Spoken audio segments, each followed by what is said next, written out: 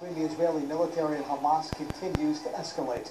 Plus, a first-of-its-kind program in New Bedford trying to improve. Israel continues. Hundreds here in Rhode Island gathered to show support for the country and its people. A solidarity rally was held at the Jewish Community Center in Providence. ABC 6 News reporter Samantha Labian was there and has the story.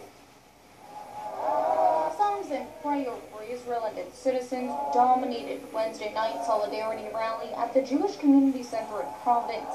This is the best example of how the United States, the community here, and the citizens of Israel stand together in these difficult times. Hundreds packed into the facility, calling for an end to the violence. I have a brother there, I have friends in the IDF, I have friends that their kids are its operation, and sure, we worried for them. The goal of the rally is to show support for Israel, and many people who I spoke with said it accomplished just that.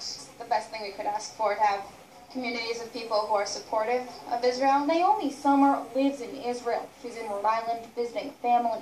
She was one of many speakers who explained to those in attendance exactly what it's like living in the country with the ongoing violence. I personally don't live in a place that's in high risk of rockets, but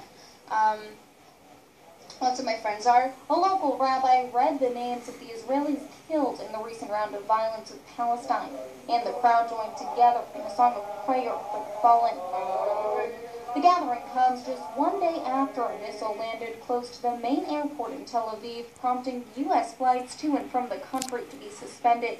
In the past 2 weeks, more than 680 Palestinians and more than 30 Israelis have been killed. In Providence, Samantha Labian, ABC 6 News. The